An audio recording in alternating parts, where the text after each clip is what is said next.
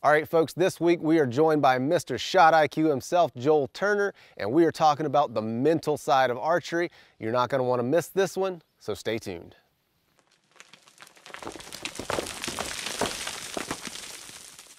All right, so before we bring Joel in and start talking about the mental side of archery, I just want to set the stage a little bit. So throughout this series that I've been doing where I'm breaking down my traditional archery shot cycle, I have focused exclusively on the physical aspects of archery. Bow hand position, string hand, good form, alignment, and all of that stuff. That is how you set the shot up. But then once you have everything lined up, you're on target, you're aimed, then comes this other job of actually letting that arrow go without messing it up. And that part, releasing the arrow without messing it up, that is the part that gives so many people trouble. And that's what we're going to focus on in this video. Joel and I are going to be talking a lot about something called target panic. Now, if you don't have target panic or you think that you don't have target panic, watch this video all the way through, because I can almost guarantee that this video, or the stuff that we're going to talk about in this video, will help you to become a better shot. I know from firsthand experience that it can make a world of difference in your shooting if you'll give it a try. I'm going to go ahead and put a link to Joel's website down below in the video description. Now, while you're down there poking around, go ahead and hit that subscribe button if you haven't already. And without further ado, Mr. Joel Turner. All right, Joel, tell me, what is target panic and why is it so important? Target panic is just simply the human mind has a major problem with shooting. So when you're trying to shoot a bow, you are holding back a string, you're holding that bow apart, and there's going to be a sudden release of energy. And your mind wants to know exactly when that's going to happen so that it can brace you. If somebody has target panic, and everybody has target panic, I mean, it's just a human mind thing. It's not an individual thing. It's not a disease that you get. It's how we learn to do movements, right? Especially movements that are going to cause our body impact. So we have a natural reaction to those, to a sudden release of energy, be that an explosion in a firearm or the sudden release of a bow. So you mentioned that you think everybody has target panic to some extent. How does that, first of all, explain that, and then how does that manifest itself in different people? It's, you know, you'll have people like I was when I was 8 years old. I would lock 3 feet below a target. And then when my mind was ready for that explosion, it would jump to target and release the string all at the same time. Or you might see it in a snapshot, right? Where somebody's drawing their bow back and they get to about right here, and then it's like the bow becomes 1,000 pounds.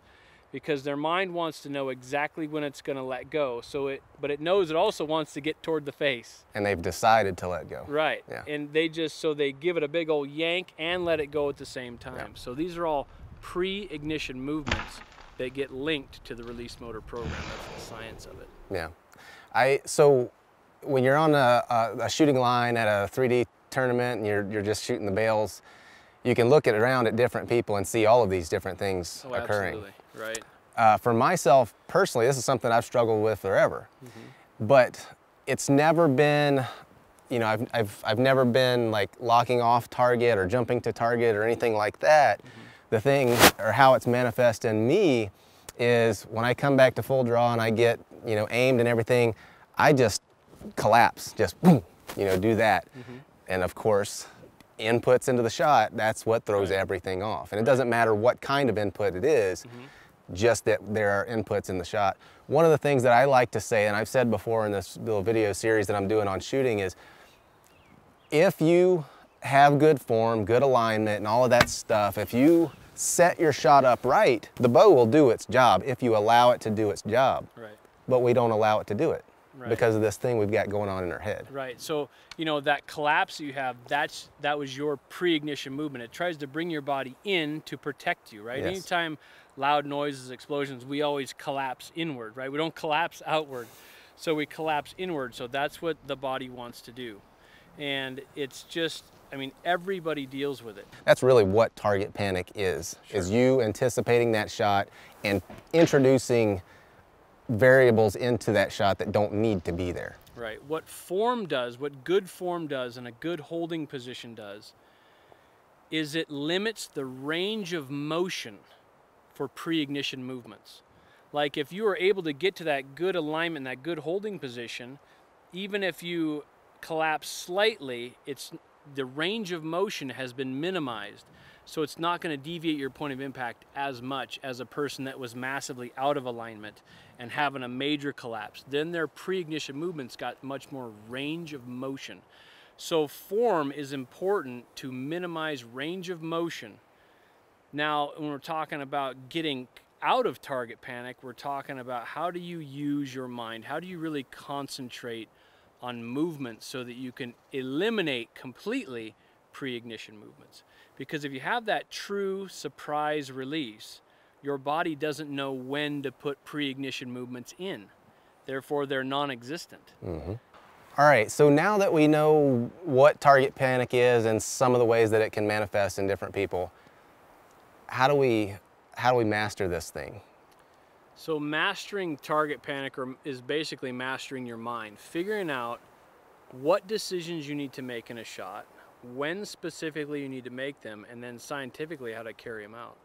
So when you first learned to shoot a bow, you learned all the physicality of it, right? You learned how to grip the bow. Yep. And you learned how to grip the string, and you learned how to raise the bow and how to draw back and how to get in alignment, all those things, right? All the things that are easy to teach. Right. But the problem is with the human learning model is we start out very step by step, very cognitive, right? And everything was very choppy to start with. And you had steps that you followed. Mm-hmm. And the goal of your practice then became, how do we start to blend these steps, right? And once the steps get blended, the subconscious is then allowed to tell itself when to release. And it starts to shortcut it, because the ultimate goal of the human mind is efficiency, not accuracy, mm-hmm. right? So it starts to, as soon as you get aimed, you let the string go, yep. right? And then that gets faster and faster, and then you don't quite get to your anchor and you let it go. Or maybe you get to anchor, but you don't quite get the tip where you need it and you let it go. And that just, your mind loves you for it because it's now... Because you don't have to deal with it anymore. Right, it's now bracing you for the recoil, yep. right? You've got all those little pre-ignition movements in there, and that's the way people travel for the rest of their lives, right? But when we step back and we look at how did you start, right? You started with very cognitive steps, right? And those steps, people jump right over the most important things, which is what I call the fundamentals of shooting. You learned all the fundaphysicals, right? So that's a word that I made up, but it's true. You learned all the physicality of shooting yep. without the mentality of it, mm-hmm. without all the mental processes that are behind those movements. So what I call the fundamentals starts with determination. And a lot of people will get years into their shooting career before they get pissed off enough to go, there's got to be a different way of doing this, because they're not getting better results. They've maybe been shooting for 40 years and they haven't gotten better for 39 of those years. They've right? plateaued. They've plateaued for decades, yes. right? Yep. So until they get mad enough to go, I'm going to do it a different way, right? It's that determination that starts it all, right? So determination is the first fundamental.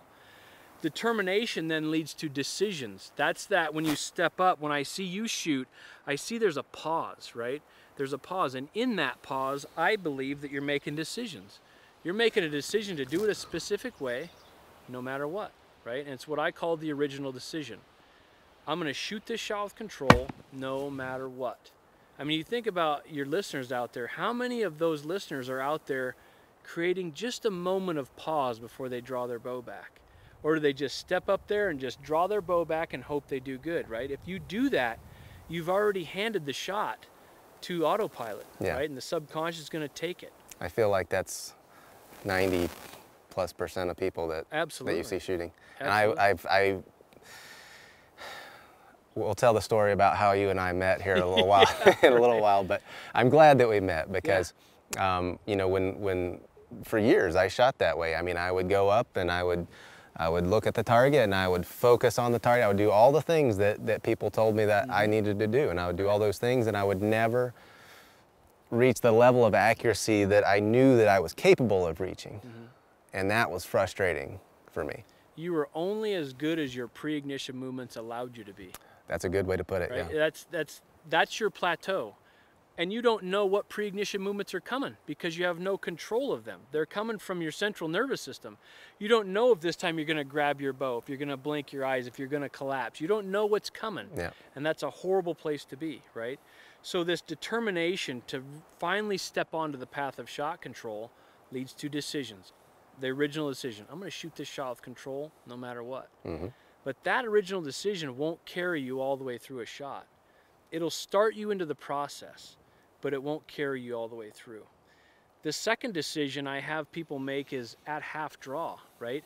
At half draw, say something to yourself. I don't care what you say something to yourself as you draw your bow back. I like to say, I'm going to do this right.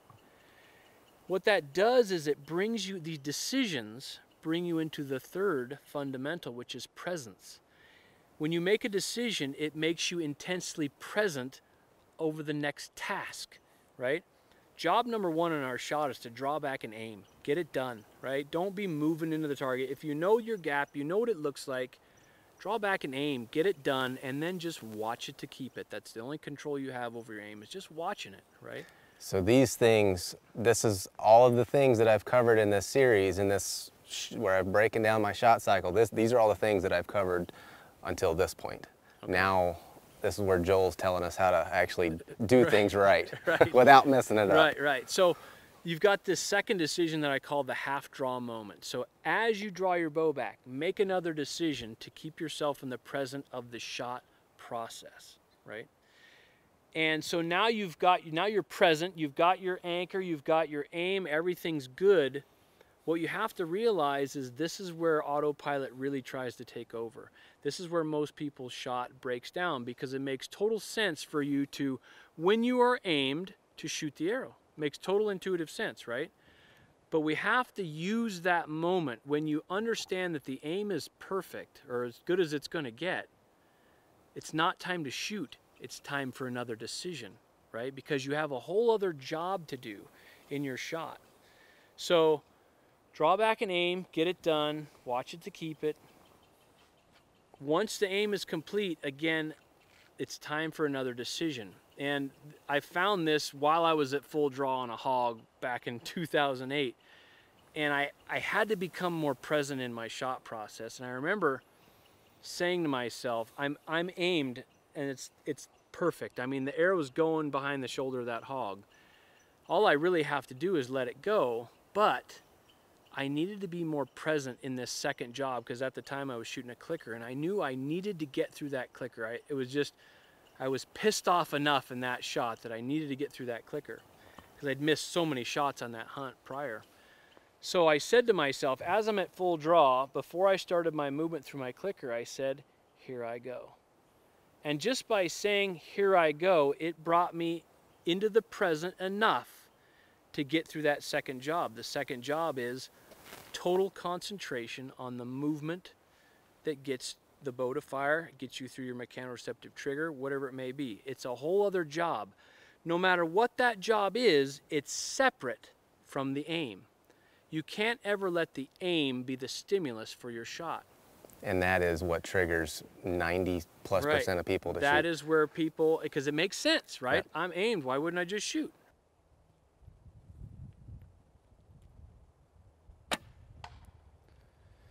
Okay, so on that shot, there was very minute pause between aimed and then the shot breaking, right? So you fired that arrow within 1 second of your point coming on. We can time it on there. It's definitely within that second. That's the critical second. Okay. When you have aimed, it's not time to shoot. It's time to decide, right? So when you finally get to that aim that you want, it's not shoot, it's get to the aim that you want. You're gonna have a little storm in that aim, right? Especially if you're shooting triggerless, because your mind wants to let it go as soon as it sees that. So get the point where you want it instantly, right? Draw back and get the point where you want it. And then it's, here I go. And then you start talking yourself through that movement so that you can concentrate, right? You got to let the storm pass, because there's going to be a storm in your aim. It happens during that critical second. That's the time when you got to snatch it away from autopilot. You snatch it away from autopilot by saying, here I go, That'll put you in the present for that final job, okay?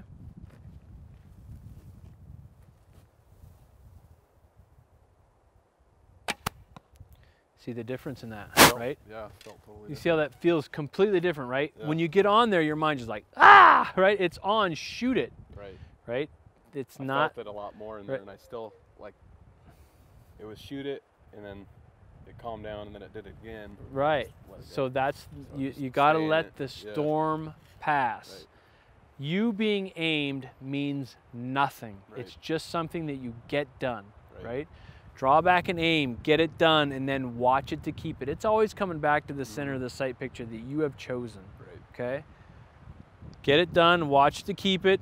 Here I go, and then you all concentration on the movement that either makes your bow fire if you're not shooting a trigger, or the movement that gets you to your trigger, one of the two, right? However you choose to shoot it.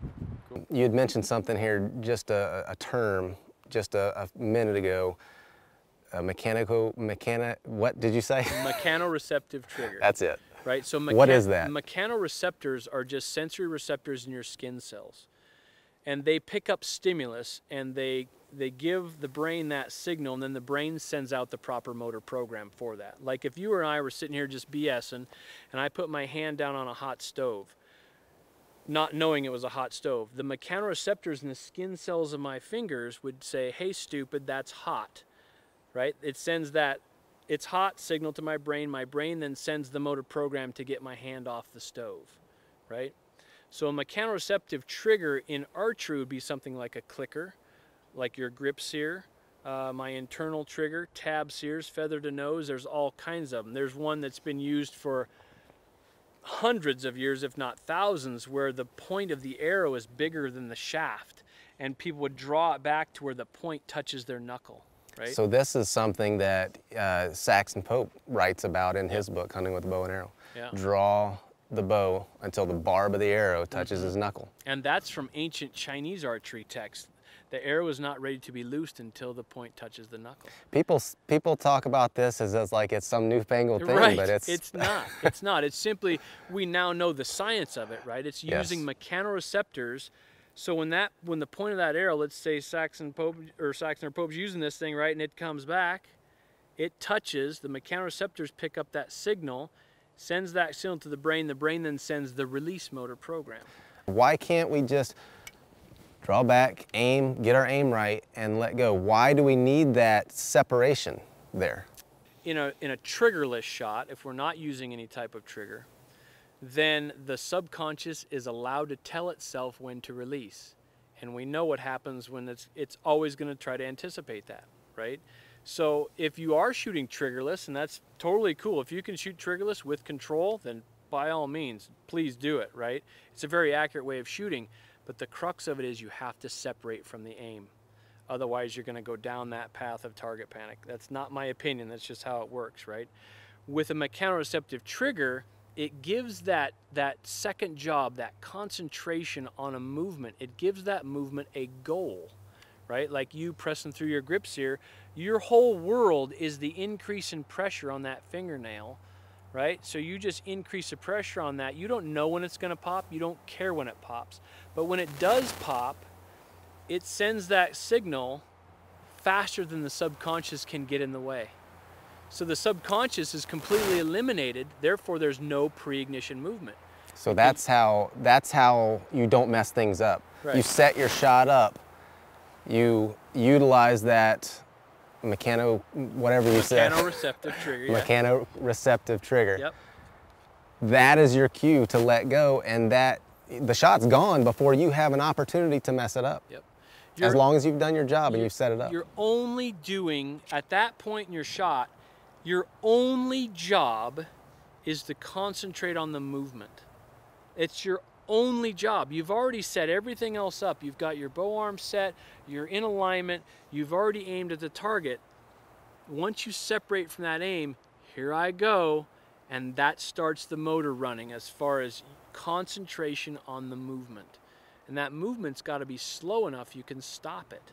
Right? We could talk about the science of open and closed loop control systems and all that stuff that's in my online course, but there's science behind all of this stuff. It's not my opinion, it's just how our mind works. right? So any people that say, no, no, I don't do it that way, that's cool, but there is science out there, right? And if you don't follow it, then you're going to follow the natural path of the human mind. If you can shoot really good that way, then by all means, please do it. But you don't have to struggle anymore. The minefield has been navigated. Yes, right? yes, I completely agree.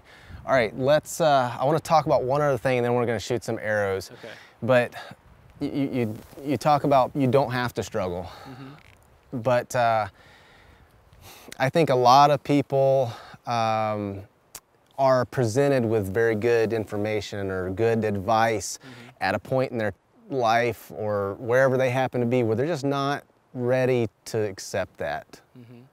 And that was me in Florida 6 years ago right. or whatever. Whenever. Yeah. So Joel, we're at the PBS, the Professional Bowhunter Society banquet, and Joel runs me down, will not leave me alone, talking about all of this stuff, target panic and mechano whatever receptors yeah. and all this stuff. And I'm like, oh my God, yeah, right. I don't want to talk about sure. this. You know, and at the time, I was shooting okay. You know, I could shoot well enough to kill an elk at 20 yards, and that was good enough for me. Mm-hmm. And it really, you know, I went on like that for several more years. And it hasn't been but for the last probably 2 years, 3 years maybe, when I really started paying attention to what you had to say. Mm-hmm. And for the past year, I have shot better than I have ever shot before. And it's not because of form, it's not because, all of that stuff I've got. I feel like I've got that good. Sure. It's not because of all of that stuff, it's because of exactly what you're talking about. It's because now I'm able to separate those two jobs. Mm-hmm. I can get my aim set, I can get my form all set up, everything is perfect.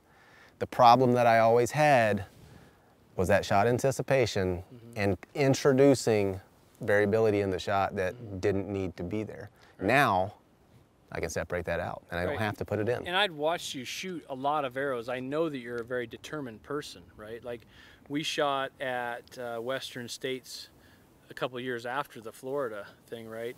And your first shot, right? I was excited to shoot with you, and your first shot was not good, right? It wasn't good. And then you got pissed and you shot great for the rest of the day. And we had that discussion, like, what's the difference? Yeah. Right? And you said that you got pissed, right? And that's what it took to get your determination level up high enough for you to even step onto the path, yeah. right, of shot control. So, and now you see your determination on it. And that's a big deciding factor for people. Like, you have to look to some point in your life when failure was not an option, right? And it's easy for me as a police marksman or whatever, you know, to have that determination, because if I miss, very bad things are going to happen, right? So it's not an option for me to do that. So I have to be determined enough to do this every single time. And so people need to look back in their life and go, you know, maybe it was a shot that they missed or whatever, right? Use that feeling that you had of frustration and anger and all that and channel it into, I'm going to shoot it this way no matter what, right? And once you find that determination, you start to learn the decisions you need to make, when you need to make them in your shot, then things really start to come together as they have for you in your shot. So it's a whole different world, like just watching you shoot earlier today. Whole different person yeah. than years ago. Yep. So, well, let's shoot some arrows. Okay. We're gonna watch you shoot first. Oh, okay. When I shoot a shot, like I've got you standing here, I've got the camera on me, all these things are happening. So my original decision, I'm going to shoot this shot with control no matter what, has become a fundamental truth. It's a principle by which I live. I don't care if it's a monster bull elk in front of me, who's watching, I'm going to shoot a controlled arrow if that's what the environment needs, right? If it's a close moving shot, then obviously it's not, it's just an open loop shot, right? But if I got a stationary target, it's not going anywhere, right? So I'm going to control myself in this shot. So I don't necessarily have to make the original decision because it's already there. Mm-hmm. It's a principle by which I live. So I'll get my hook on my string, I get my grip right, I know kind of where I need to be pointing this arrow, and then when I draw back, my jobs are very separated. I'm going to draw back and aim, you'll see that the aim happens very quickly with me. I'm not coming into the target from any direction. It's just boom, I get my aim done, and then it's here I go, right? I always keep that decision in there, here I go, and then I start through my internal trigger, right?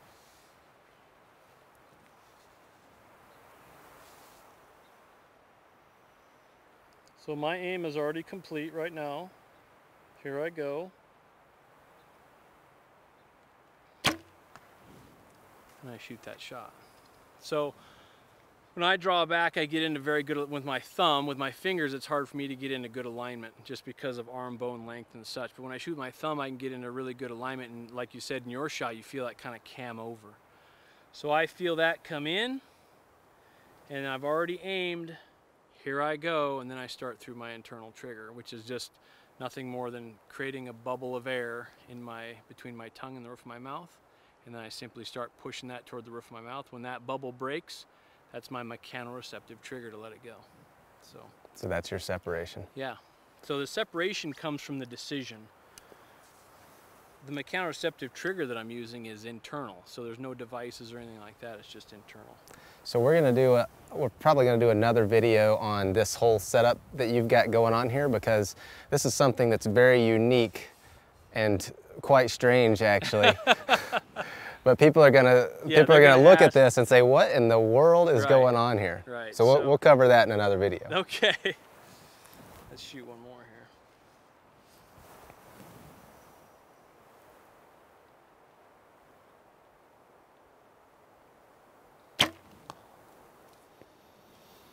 It's 2 fine arrows. Yeah, just like that. Too easy. I form a pocket of air above my tongue and between my tongue and the roof of my mouth, and then I simply increase the pressure on that pocket of air, and that pocket of air eventually escapes, and it escapes out the back of my throat, and it's like a buzzer going off in my head, right? I don't care when it pops, I don't care if it pops, I just keep that pressure going. All concentration is on the movement that gets me through my trigger, right? So that's what I use now, so it's really cool. There's no devices. I can pick up anybody's bow and use the same trigger. It's really cool stuff. That's brilliant.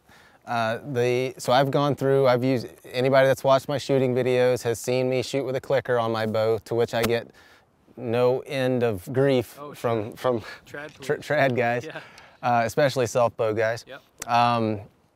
What I am using now is just a little tack that I've got here in my grip, and I just, again, like Joel was talking about, just hook my fingernail on that, and I actually relax my hand, and when that pops off, you can hear that.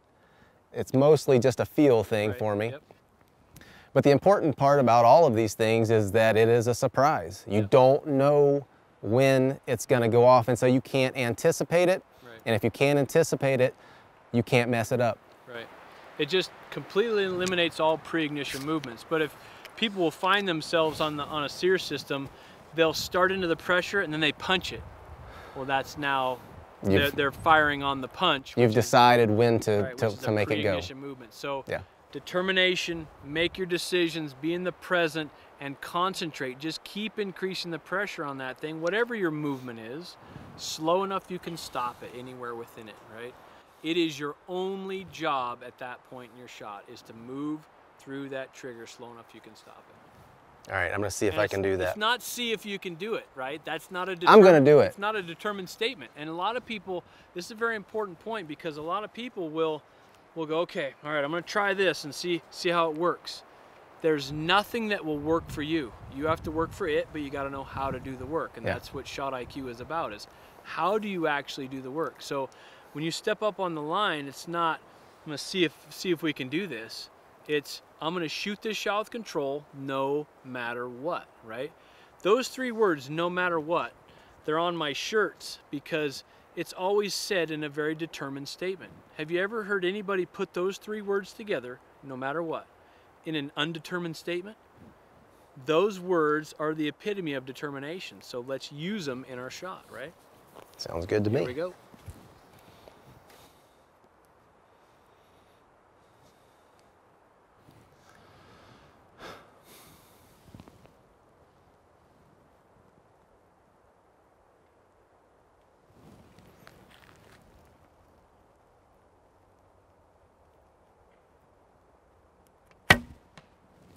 A little bit high, but it felt good. Yeah, it was good.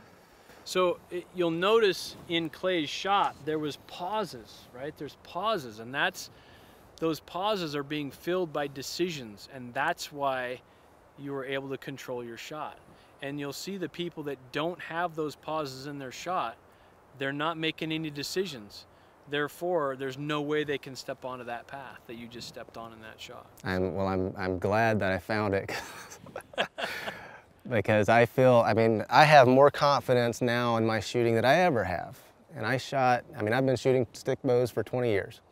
And it's not been but the last 2 or 3 that I've really the last year that I've really just dialed it in. It's in large part because of what you teach. Right. So why don't you just tell people, and guys, I have no financial motive to pitch Joel's stuff. I'm just telling you from firsthand experience that what this guy talks about, I know it helped me and I know it can help a lot of other folks. So where can folks find your courses and things that?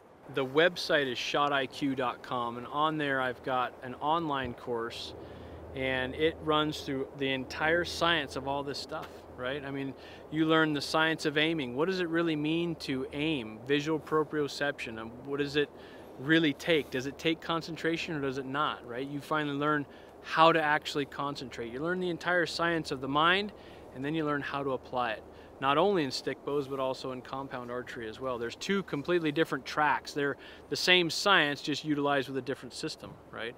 So it's really cool stuff. And then I teach courses all over the world, really. So we travel all over the place doing this stuff. So and again, it's not my opinion. When I was fully engulfed in target panic, I was looking for the answer, right? Everybody's always looking for the answer, and it only exists in science, right? It's not everything that I teach is not my opinion. I went out and did the research because I was sick of missing. And it's really powerful stuff. When you find, I mean, you're experiencing it now, right? When you have control of your shot, it changes how you see things, right? You now look at critters as not only just an animal that you're trying to harvest, but a concentration test, right? It's no longer where you're like, you actually feel relief when you don't get that shot, right? I mean, I've experienced that a lot. I'm sure you probably have too. You're like, oh, I'm almost gonna get the shot, and like, oh, I didn't, whew, man, right? And you're almost relieved that you don't get the shot. Well, that doesn't happen anymore because you approach the shot completely differently, right? You're looking forward to it. You know exactly how you're gonna do it. And that's where the power comes from. I mean, people spend a lot of money on these hunts and stuff, and they don't know how they're going to control their shot. They don't really know how it's going to go. Yeah. I know how I'm going to shoot my shot. You know how you're going to shoot your shot. They're hoping. Yeah, hope is not a plan, right? Hope has zero power. Yeah. So except for disappointment. Yeah, right. It's really cool stuff to learn this shot control. It is. Yeah. So shotiq.com. Yes, sir. Yep. There you go. Thanks, Clay. All right, folks, I hope you enjoyed that video as much as I enjoyed spending the time with Joel and making it. If you're not subscribed to the channel, go ahead and do that. You can click this little circle over here. That'll subscribe you, and then you can turn on notifications so that you get a little icon when I upload a new video. With that, get out there, shoot your bows, have fun, and we'll see you next time.